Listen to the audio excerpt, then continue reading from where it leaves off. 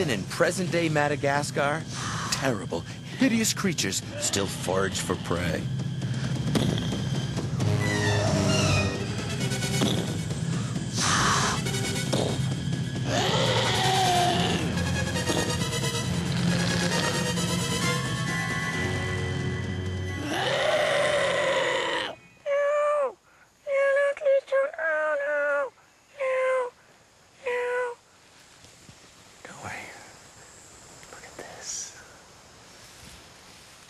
Check it out.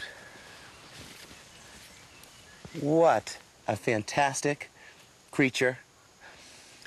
I feel like I'm looking at a Muppet, some sort of puppet created by a human being, but in fact, this is a live, breathing chameleon, and it is the smallest species of chameleon in the world. This is Brookesia minima. I wish I was a scientist that had discovered this little lizard. I wouldn't have named him Brookesia minima. I would have named him Brookesia tiny timina. In the movies, there's a long-standing tradition of dinosaurs chasing people. Of course, the dinosaurs were long gone before humans came along, but I can dream, can't I? Ah! Ah! Ah! Mother of God! Mother of God, why do we move next to this power plant? No! You can't hear me, I'm a herpetologist!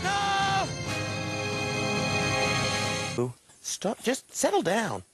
My gosh. Someone had a little too much sugar this morning. Oh! Don't bite me. Well, I think this guy's had enough of us. To be honest with you, I had enough of him. Do not bite. Do not move. In a time like this, it's very important that we pretend to be Henry Kissinger. I find that if I am Henry Kissinger, I am able to diffuse conflict between the lemurs. It's important, yeah. They just look like they're in love. And who am I to say what is right or what is wrong? I'm not. I don't judge. I don't judge. Hey, hey.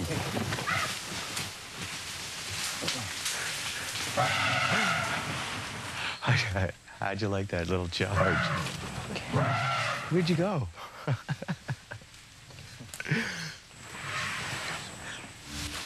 At this point, we are in danger.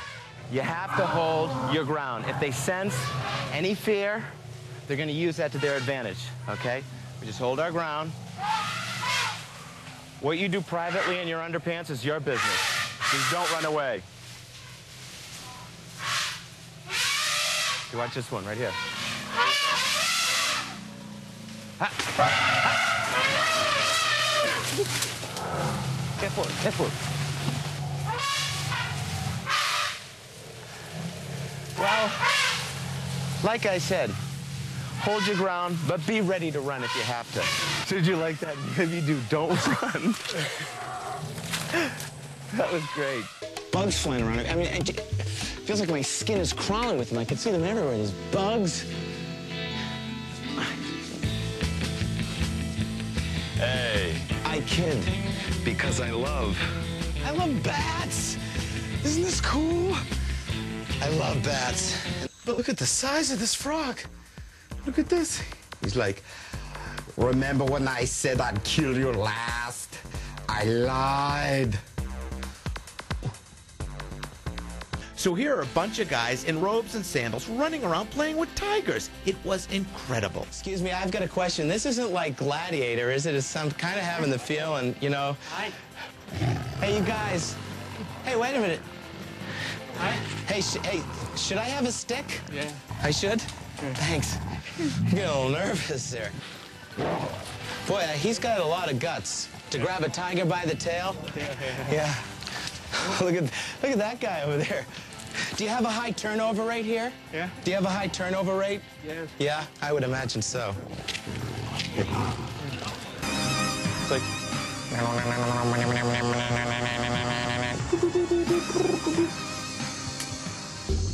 The best in me. Oh, man, these allergies.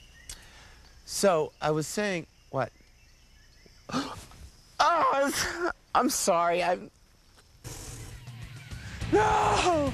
You can't hurt me, I'm a herpetologist, no! What is it that you need? You're needy. The cactus stung my eye. I smelled the wrong flower. I've earned some scars from this encounter. You keep your distance. It's kind of nice. Stop that. I'm a married man, please. I am very happy to have had a chance to see this animal, ouch, up close. A jumping choya just attacked me. And, I mean, it really got me good. I'm not just, like, doing a cactus demo here. That thing is all the ways in, and I can feel it. It's really messing with me, man, and I'm afraid to take it out. What kind of con are you? Oh.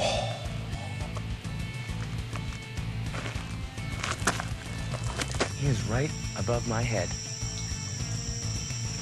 And he is not only right above my head, he has just peed on my head. It doesn't get any better than that. Oh, stronger than I thought. I was gonna say, this is a useless claw, but there's some strength there. Ow! It not only looks just like a viper, but it even behaves like one too when it feels threatened. When it feels threatened, he'll coil up. Ow! And they specialize in the conservation of raptors. Boy, this guy's got a lot of nerve. Oh. Stop it! There's some sort of bone. Okay, that didn't work. Okay, so how about we just leave? Look at the way they hop like that. Look at that bang. It's wonderful to see this pristine habitat. You got the rumble of that waterfall behind us. But even though